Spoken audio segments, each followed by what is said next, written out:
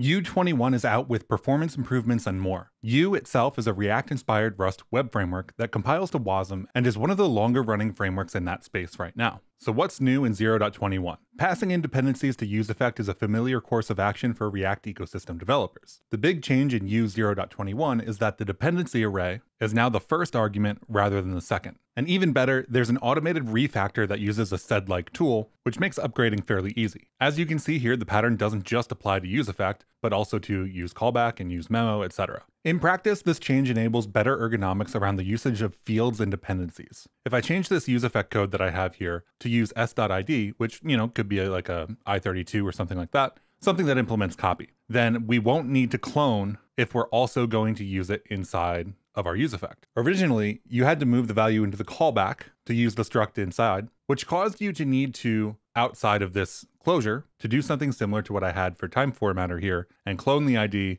then pass it in later. With the new syntax, you can rely on Rust's ability to copy values like U32s, leading to a much less noisy interaction. At number 2, we've got versatile child types. In practice, what this means is that you can now implement the render props pattern with children. So for example, I've got this render prop example component that uses a closure to return some HTML. If we look at our component props, we can see that our children is now typed as callback and not something like children. So this callback accepts a render props and returns HTML. This is what we mean by arbitrary types. So if we look at props.children, which is a callback, we can call emit on that as many times as we want to because we passed that in originally as a child of this component. As long as we have the structs to pass in as the arguments, we can now pass in a callback as children, call it as many times as we want, with as many arguments as we want, and render those results. Coming in at number 3 is UAgents, which got a complete rewrite in 0.21. UAgent is a crate used to offload work to web workers, and this brings a simplified architecture, making worker-related code easier to maintain. The key points here are the new providers and the new scope. There are now 3 types of workers. I've built examples for one-shot and reactor. So if we look at this app, we can see here that I've got a one-shot provider with a Fibonacci task and a reactor provider with the time format reactor. Both of these have a path to some JavaScript file that is going to be created for us by trunk, but these will likely match up with these files in our source bin. So source bin worker and source bin worker reactor. Worker and worker reactor are only used for registering the code that we're using inside of this worker. They are not super interesting files. That said, we can use macros to define different tasks. So the Fibonacci task that we use in our web worker uses the one-shot macro to define the Fibonacci function and return some value. If we look at the one-shot example here, we'll see that it starts with some value, there's some form field,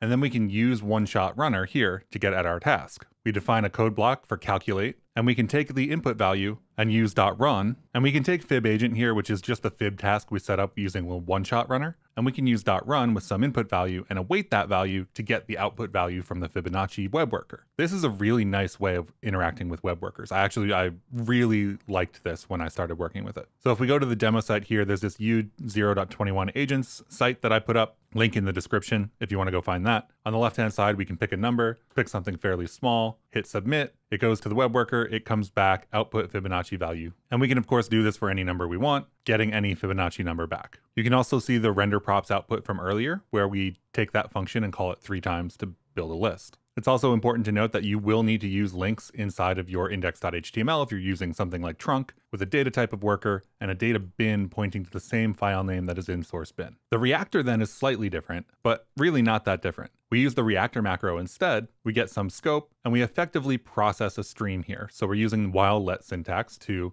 as long as we have a next value, get that value, process it. In this case, we're taking a U64 and turning it into a human readable time string. And then we use the scope to send that value back. This functions the same way. So if we look at the reactor example, we've got a reactor provider up here with the time format reactor pointing to our worker reactor.javascript. We've got the reactor example, which uses a use reactor subscription. This subscribes to all of the values coming from the reactor. So it'll be a giant slice of everything the reactor has ever produced. I set up an interval here and we leak it so that it just runs forever, once every second. We use the time formatter that we just built with use reactor subscription to send values to the reactor web worker. And then when we want to render it, we use that subscription. In this case, I'm iterating over it, grabbing the last one and turning that into a string as well as logging something out. So that for the first 10 seconds now results in the output now, but this number is going up once every 10 seconds. So after 10 seconds, we will see in 11 seconds and 12 seconds and so on, because this reactor is constantly receiving values and giving us back output. Now, if we ever want to send additional messages to that worker, we can. So if I hit submit on the left, we get in 8 minutes in between these 60-second calls to our web worker. So all of those values that we've produced so far will be in that vec, and we can choose to output them however we want. These are some really nice improvements for you. I'm happy to see you continuing to get better over time.